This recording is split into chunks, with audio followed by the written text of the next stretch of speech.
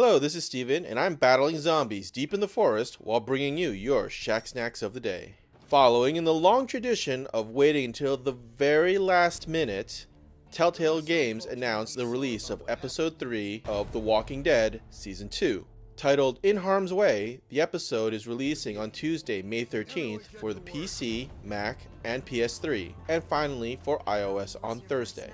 DICE is letting players get more involved with improving Battlefield 4. An opt-in community test environment will give the studio a testbed to try out new ideas and find solutions to current issues. First up for testing is the netcode and seeing how certain optimization tweaks will work. Guinea pig spots are limited and you need to be a premium member to qualify.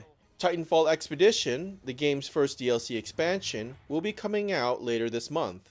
Respawn already explained how the map War Games will emphasize wall running, and now in a new blog post details the development of the forested Swampland map. The post reveals that Swampland was once an older map that got shelved in favor of other designs. In redesigning it for the DLC pack, it became clear that they needed to emphasize the redwoods and made the forest denser in the center for transversal. This and other adjustments give Swampland its unique personality. For an in-depth look at these stories and more, check out shacknews.com.